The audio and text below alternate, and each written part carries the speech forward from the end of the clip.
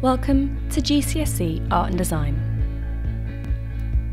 What does the GCSE Art and Design course involve? The course is 60% coursework and 40% exam. The coursework is compiled of two projects. The first is expressive portraits and the second is natural forms. As part of the Expressive Portraits project, you will look at three different artists: Chuck Close, Tyshan Scherenberg and Kath Kollwitz. Each of these artists will explore drawing and painting, as well as printmaking, all in an effort to help you develop and build your skills ahead of your next coursework project.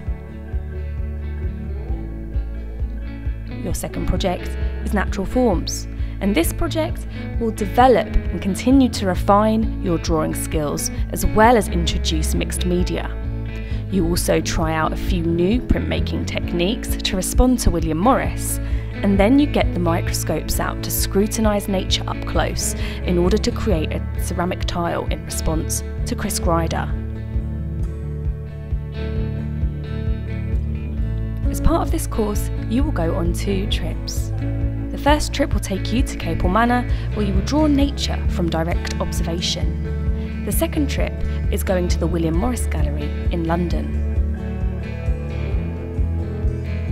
Finally, you complete your 40% exam. This exam is set externally by the exam board, and this project can be inspired by your interests and any of the materials or processes that you have particularly enjoyed. This work will be the best work you've produced so far, and we will guide you to help you make it the best it can be. Thank you for listening.